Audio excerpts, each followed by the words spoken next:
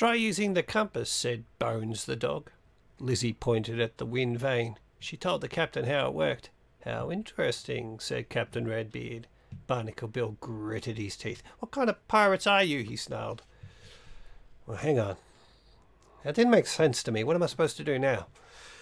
I didn't have a clear picture of it going on in my head, and it didn't play out like a movie. I think I'll read it again to let my mind see it as a movie. Try using the compass, said Bones the dog. Lizzie pointed at the wind vane. She told the captain how it worked. Oh, that's up here. How interesting, said Captain Redbeard. Barnacle Bill gritted his teeth. What kind of pirate are you? He snarled. Now I see it.